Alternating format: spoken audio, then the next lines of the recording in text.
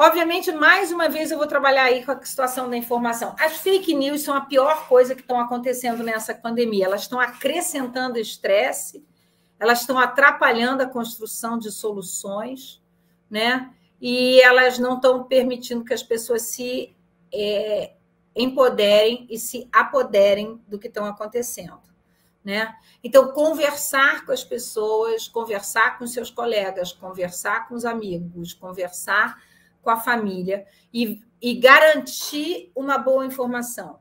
Isso é fundamental para poder superar. Nesse momento, na minha família, eu estou com 5 casas da minha família, mais perto ou menos perto, desde idosos até a terceira geração, meus sobrinhos, netos, meus sobrinhos, meus filhos, que estão com Covid, que tem Covid na casa. Graças a Deus não tem ninguém grave, todo mundo vacinado, né? Mas as pessoas ficam trocando informações. E aí, o que eu faço? O oxímetro está tanto. Eu fui no posto, testaram, precisa testar, não precisa testar, etc. Entendeu? Então, vamos trabalhar com essa questão da troca de informação.